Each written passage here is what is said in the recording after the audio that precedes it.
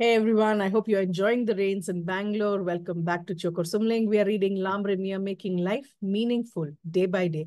And we are on the sections of refuge. Let's get started. Day 139. Here we are. Day 139.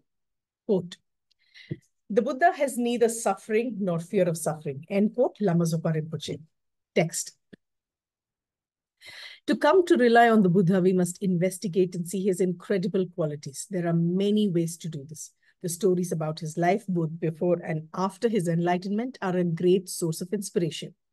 In the ancient Indian state of Magadha, King Ajatashatru was jealous of Buddha's power and the great following he was attracting. So he set loose a crazy, untamed elephant to crush the Buddha while he and his Sangha were on their daily alms round. When the elephant charged towards the Buddha, his Arhat's followers were completely terrified and used their psychic powers to fly into the sky to escape. Only the Buddha remained placidly where he was on the road. Before the elephant reached him, the Buddha spread out his hands and 5 snow lions appeared, transforming into a circle of fire that protected him. Subdued by the power of the Buddha, the elephant stopped and knelt before him. The Buddha's great love and compassion completely tamed the wild animal. After the elephant was completely devoted to the Buddha and followed him everywhere. There are many other stories like this in the scriptures that show how Guru Shakyamuni Buddha was completely free from all fear and suffering.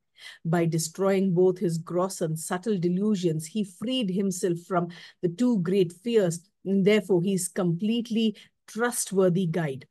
We can take refuge in the Buddha without the slightest fear that he lacks the power to lead us out of all suffering and its causes.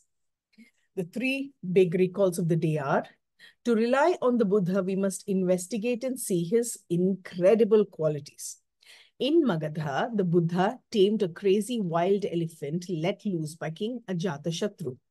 The Buddha is a trustworthy guide who is completely free from all fear and suffering.